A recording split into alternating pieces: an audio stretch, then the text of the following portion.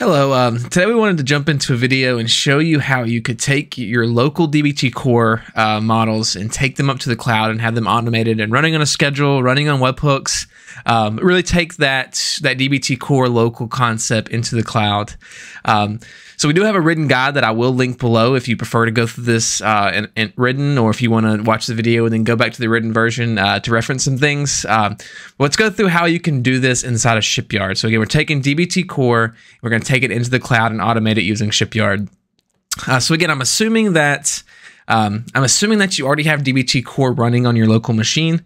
If not, we do have a getting started guide in our YouTube channel as well. To just get started using DBT core.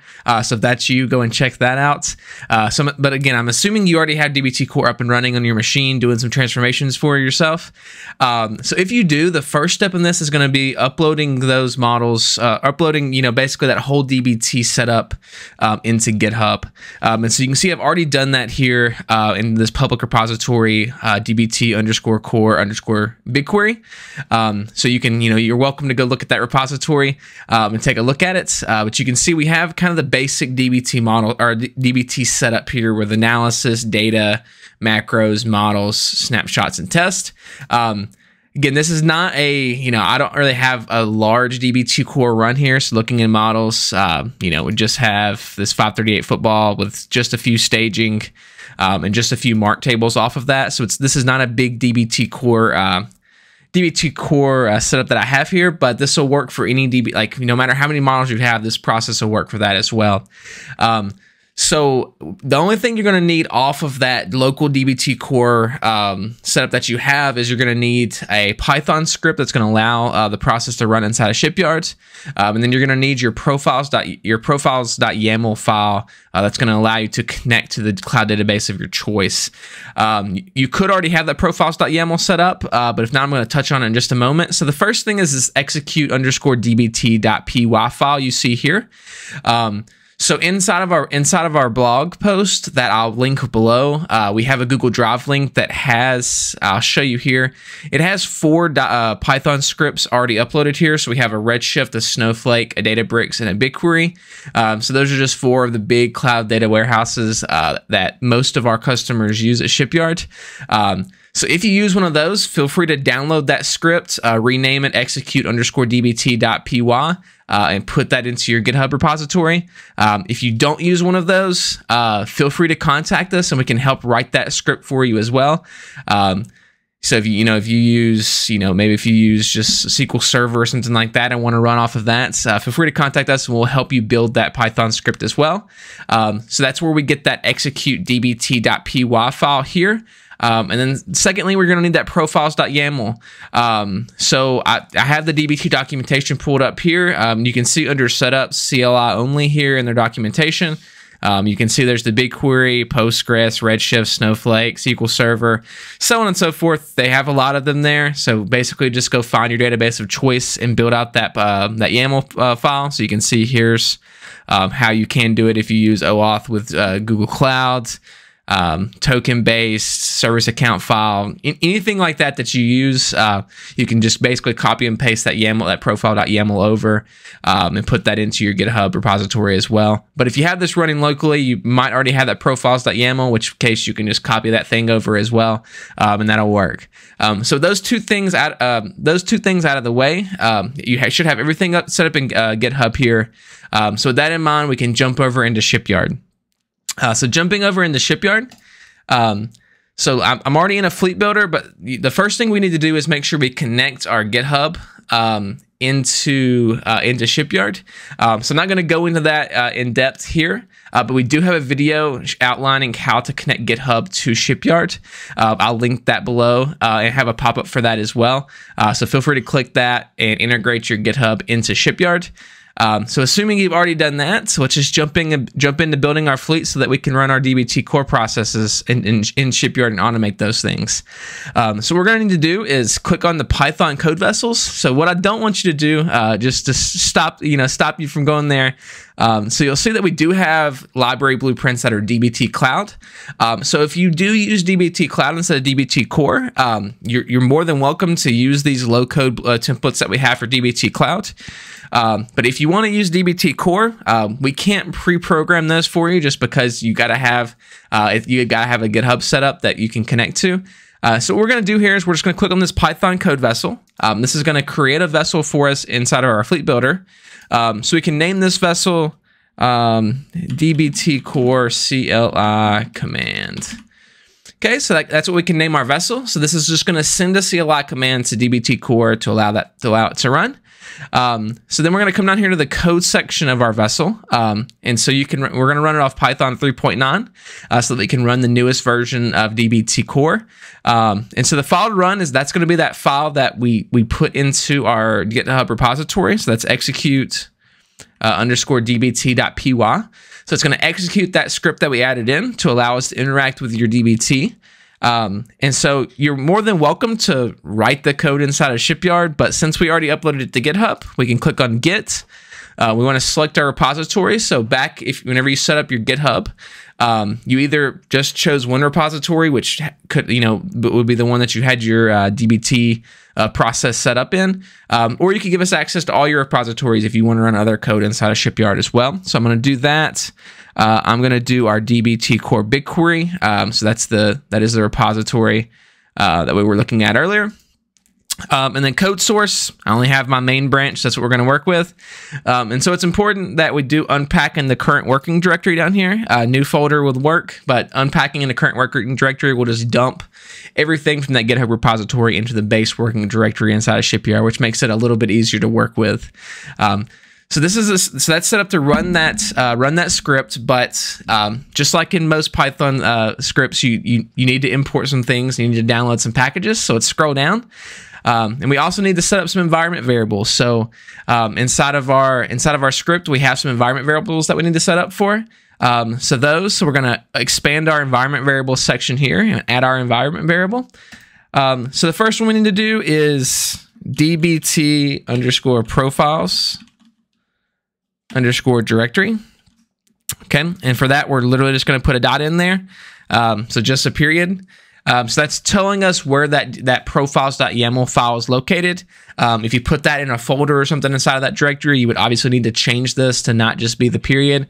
But so where I put it in my repository will work here for just the period. So the next thing we need to do is we need to set up a environment variable for the command that we're going to send DBT. So we name that DBT underscore command. And for that, we're going to do DBT debug. So I always recommend whenever someone's starting off with running DBT and something different to run DBT debug just to make sure that connection is running well between DBT and your database. And so a couple of other ones that a couple of the other things that I need to add in are I'm using a JSON service account connection into BigQuery. So I didn't want to just put that JSON into the GitHub repository for anyone to see. So I'm going to place it in here as an environment variable. So this is BigQuery underscore creds. And I'm going to paste that JSON in there. So that's for that. And then one more that's just specific for this is our BigQuery underscore key file. And for that, I'm going to tell it the location of that, which would be ./BigQuery underscore creds.json. So I'm going to link the repository in the description below, and you're going to see where these things are coming from. But if we want to just look at this code real quick, this Python script, so you're going to see we're grabbing the dbt underscore command here for that variable inside of our Python script. There's where that BigQuery creds is coming from. And we have a little bit of work here to output that as BigQuery creds, which is what we put in for the BigQuery key file environment variable. And then going to our profiles.yaml file here, you can see there's that environment variable being set there. So that's just a little bit of extra work there to protect that service, that Google service account from being exposed to the public. If you set up a private repository and are okay kind of putting your putting your credentials in there. You know, we wouldn't advise that, but you're welcome to. If not, you can use service accounts, or I'm sorry, you can use environment variables to protect those things from being seen by the public. So jumping back into Shipyard, so that's all the environment variables that we need to run. If you're not going to protect anything using environment variables, you only need these first two, which I have outlined in the blog post, but you can use even any more to protect any credentials or sensitive information like that. So we're good for environment variables. So now we need to add in our Python packages. So since we're running dbt with BigQuery, the package we're going to use is dbt-BigQuery.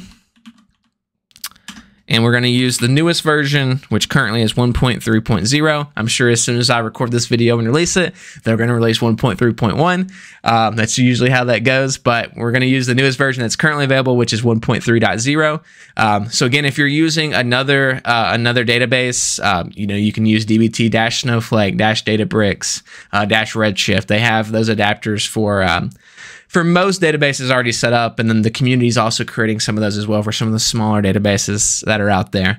So it looks like we're good to go on setup here. The only thing we need to do is name our fleet. So we're going to name this dbt core BigQuery. We'll name our fleet here. And so last but not least, we're going to click save and finish here. So I'm going to click this, but it's going to take us to a page telling us that the fleet has been created successfully. And now I can go ahead and kick off this on-demand run of this fleet. So this is going to take us over to our fleet log page here, which is going to give us a live output of this thing running. Since we only have one vessel, we're just going to get one rectangle in our Gantt chart here in just a moment that's going to show this running. It's going to turn yellow while it's running, and then turn green whenever it finishes successfully, or turn red if it's not finishing successfully. And so, just a little note on why we're running dbt debug instead of like a dbt run. So this is going to connect and make sure that everything is working successfully with our credentials, with our setup.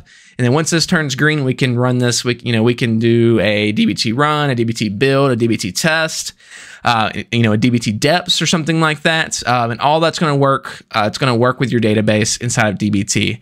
So you can see this thing, this Gantt chart turn green. And you can see we have a success up here under status. If I click inside this Gantt chart, it's going to show me the Python output, which is always great to see with our dbt processes. So you can see it found our profiles.yaml, it found our dbt project, git is required, so it was also found. You can see all the connections here. You can see the schema, the database. I did it through a service account like I talked about earlier. And so you can see that it says all checks pass. So what that means running inside of dbt debug, if you get an all checks pass, that means everything is set up correctly. So now using this same process, you can change that dbt command in that environment variable to a dbt run or a dbt build, and actually run those dbt models that you had set up. So a few next steps to think about here. So this is the way of doing it with a vessel, building a code vessel inside of the fleet builder. But you're going to note if you do this multiple times, it's not very user friendly, and it's not going to be very good to replicate over and over and over again. So what we would recommend is creating a blueprint over here on the left side of the page. So creating a blueprint with basically this same process. So that allows you to give that dbt commands as a variable. So you can just easily replicate this and just change that command. And it's going to be able to allow you to run any of your dbt commands with the setup that you already have without having to retype in that setup every single time, which can be tedious.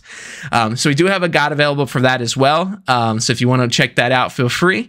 And then two other things that are important next steps. So we have our triggers up here. So if we look at our triggers, you can set a schedule to run this on a schedule. So if you want your dbt jobs running every morning, you can set that to schedule, maybe daily at, maybe 8 a.m. in the morning. And that's going to kick that off and run it every single morning. You can also kick off a webhook. So if you want this to run after some event, you can add the webhook there to make that run. So just a couple of next steps for you. So that this will get you up and running inside of Shipyard with dbt core in the cloud. But if you want to take that kind of the next level, you can build it out in a blueprint, and then also set up some triggers to have this thing running on your schedule. I hope that this has helped you to take your dbt processes from your local machine to the cloud. If there's any other processes that you would like to try and automate, check out our other videos, or send us a note and we would love to help you get started automating your other processes inside of Shipyard.